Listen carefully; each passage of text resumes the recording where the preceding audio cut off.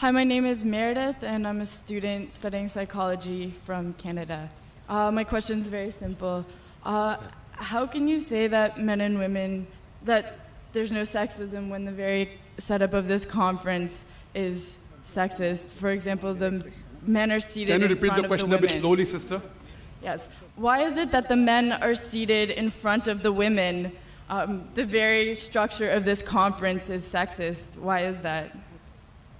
MashaAllah, sister, that's a very good question. That why aren't the women seated in front? No, why are we not, if you're going to separate us, how come we're not left to the right?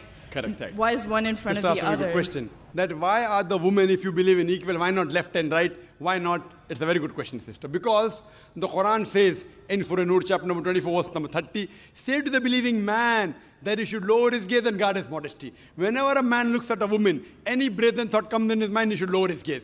Now, if the women are sitting on my right, I will only have to speak looking on the left. Because I cannot look at them. Yeah, I can look at everyone. Sister, I cannot see your face also from here. You may look at my direction. If you want to see me close, you can see on the screen there, no problem. But for me, the Quran says, the moment I look at a woman, I should lower my gaze. Unless she's my wife, or she's my mother, she's my daughter. And if someone says that someone looks at a woman and nothing happens to him, then it requires a psychiatrist. So if you were here, I would talk to you like that. So you'll tell me, what an ill-mannered man is this?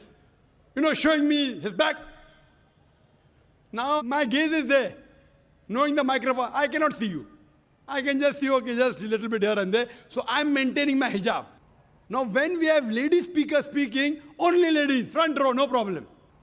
So what happens? Because it's a gent speaking, there are some occasions, then we have to keep a partition, and we can do that. And we have done that. But there's such a vast gathering, so many cameras, it will obstruct.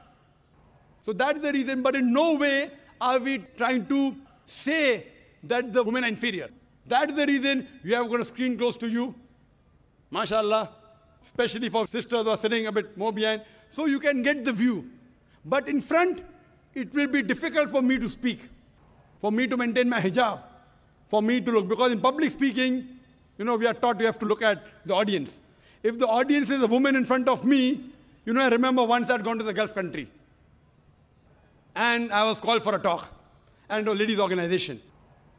I always say that at least the front row should be gent, But they didn't do it. So half the talk I gave looking at the ground and balance half looking at the ceiling. Down, ceiling, up. Believe me, I was in hell. Not because I was in company of ladies. I was in hell because half my lecture I gave looking at the ground and half my lecture looking at the ceiling.